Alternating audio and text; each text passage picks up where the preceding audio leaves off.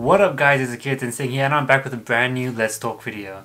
Today I'm going to be talking about Netflix's new movie, To All the Boys I Have Loved Before. Hey, can I talk to you? Me? Yeah. Look, I appreciate it, but it's never gonna happen. I'm sorry, what?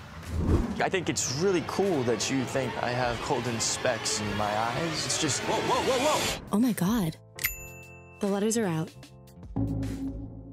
For those of you that haven't seen the film yet, I highly recommend you go and watch it.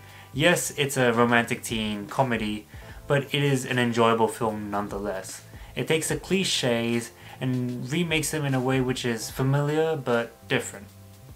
That said, it's not a fantastic film that changes the whole genre.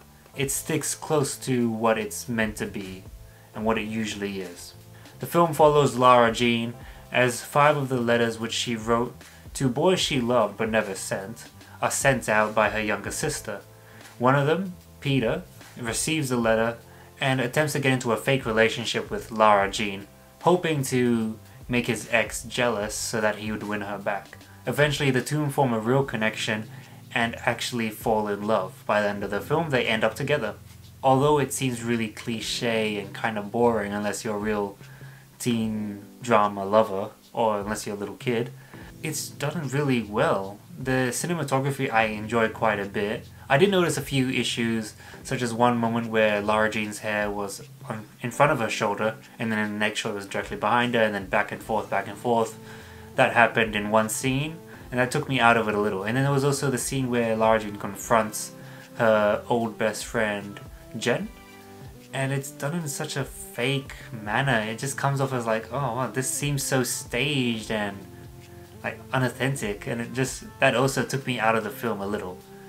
But apart from that, the film has really little to no flaws. I enjoyed the cinematography, I enjoyed the acting, the cast had great chemistry, and they looked like they really enjoyed themselves when filming this. Honestly, this film, there's not much to discuss. It's just a film that I really liked and I saw recently, and I thought, why not talk about a recent film this week?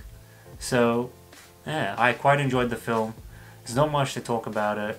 I hope you enjoyed it as well. If you haven't seen it, go and watch it. I'd give it a 7.5 out of 10 for being a good romantic teen comedy, having enjoyable moments and great characters, but not bringing anything new to the table. Thanks for watching guys, hope you enjoyed that video. Make sure you hit that like button, subscribe to my channel for more videos like this.